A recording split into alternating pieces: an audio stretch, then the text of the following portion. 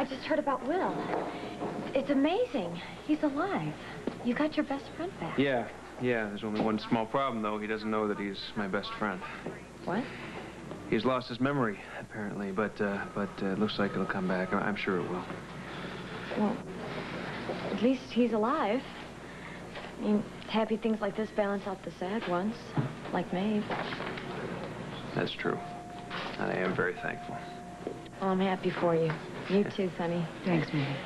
I think we should celebrate. Celebrate? Like a party or something? I don't... hang on for a second. Ed, how's he doing?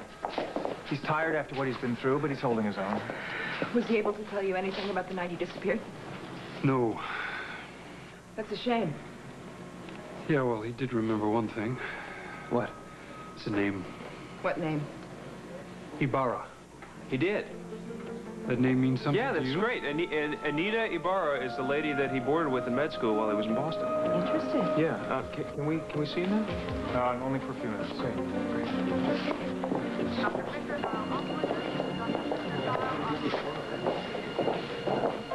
Hi. Hi.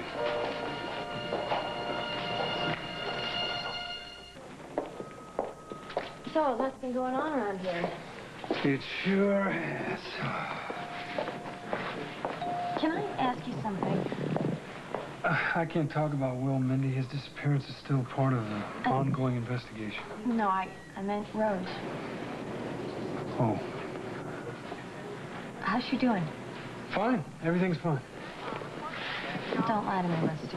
I saw her. I saw her order a drink. Now, we talked about that. It's not going to happen again. If you say so. Melinda Sue, I do appreciate your concern, but last night was a one-time thing. You're sure? Rose was jittery around you because of our history and all. I didn't mean to upset her. No, I know you didn't. It's just that right now her nerves are a little bit raw. She lost control for a moment. And you don't think she's having a relapse? There's no way I'm going to let that happen. Well, you might not be able to stop it.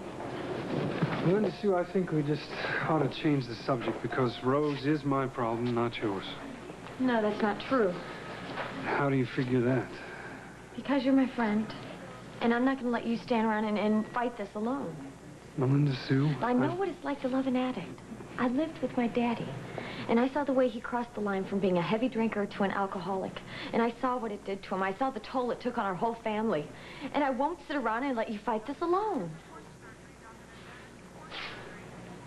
I have to at least try, for Rose's sake. Okay. But if you or Rose ever need a friend, call me. Thank you. Listen, I have to go check in with Wanda. I'll be back in a few minutes.